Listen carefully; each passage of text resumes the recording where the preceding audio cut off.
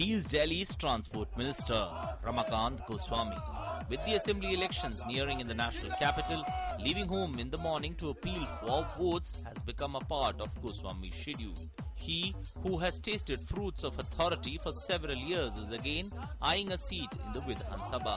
राजेंद्र नगर विधानसभा में जब मुझे विरासत में कई चीजें ऐसी मिली जिनकी बहुत कमी थी, उनमें पानी, बिजली, सड़क, सीवर इनकी बहुत बड़ी समस्या थी.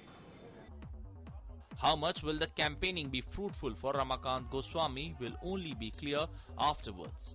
But as of now, BJP's candidate RP Singh is giving him a tough fight by visiting villages where Congress took a lead during the previous elections. RP Singh is so much sure of his victory that he has already started showing pictures of how he will replace slums with lift facilities enabled multi-storied buildings to the villages on tabs. चक्कर आ जाता है, हमें तो दौड़े पड़ते हैं, वैसे चक्कर आके मर जाए लिफ्ट में दब गए हो. चार झुग्गियों में रहेंगे यही, लेकिन हमारा ये मकान बनवा दो.